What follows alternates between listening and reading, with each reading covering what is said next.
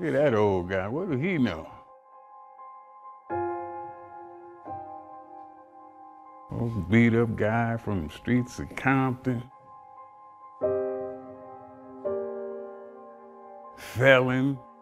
What does he know about motivating people? Will is the key. Willpower. Your story motivated me. Your story touched the fuck out of me.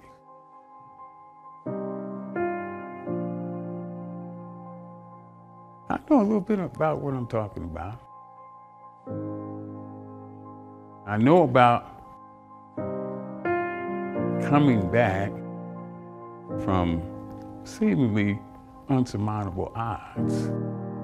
I know about coming back from when doctors tell you that you can't or that you shouldn't. Oh, you're too old. You shouldn't be. You should sit down somewhere and take it easy. So you should sit down, sir, because of your diagnosis, and don't do a damn thing. Bullshit. Hell no. Every time I go to the doctor, they tell me what I shouldn't be doing and what I should be doing and what I won't do and what I can't do. And I politely go out the door and do whatever the fuck I want to do. And I'm gonna do that until they throw dirt on top of me. This is my life. And I choose to live it the way I want to live it. I won't let you decide how I live this. I don't care how long or short it is. It's mine, motherfucker. And I'm gonna use it how I see fit.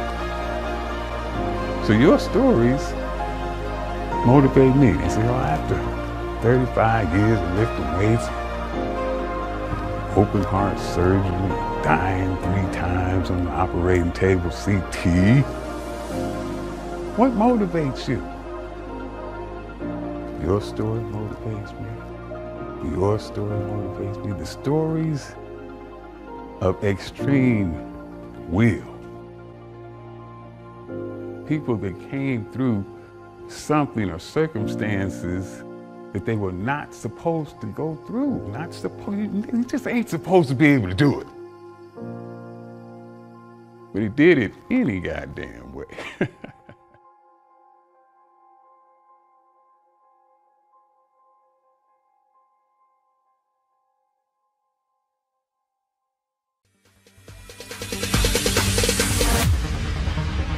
No, there ain't no stopping us.